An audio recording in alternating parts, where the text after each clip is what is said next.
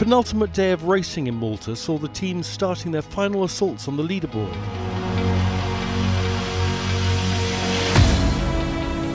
The stakes could not be higher. Not only is the podium for the RC44 Valletta Cup wide open, but so is that of the 2016 RC44 Fleet Racing Championship, where 7 teams are still technically in with a chance of seizing the ultimate prize.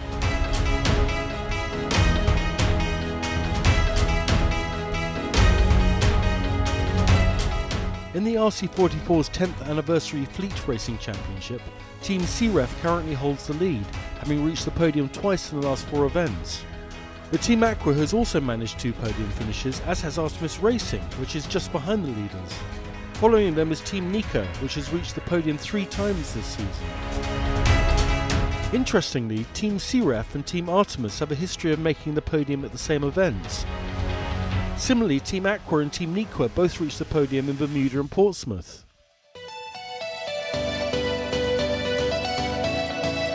On the penultimate day of the 2016 Championship, it was Team CEEREF which found her form again and put in the most consistent performance.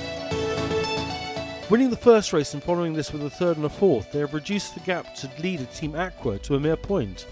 Given their position in the regatta and how this will affect the overall championship, understandably the tension is at an all-time high going into tomorrow's deciding races. Behind them in 3rd is Katusha, which scored a bullet in race 2 today.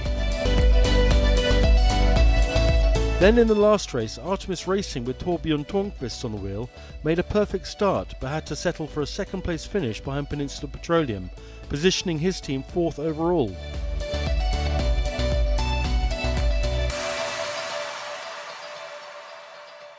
I think it was difficult, and we did 2 not so good races and 1 good race.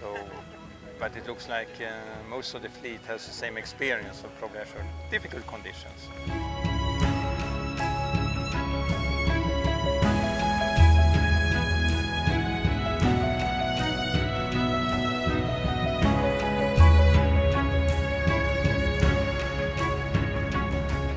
The moment of truth awaits tomorrow.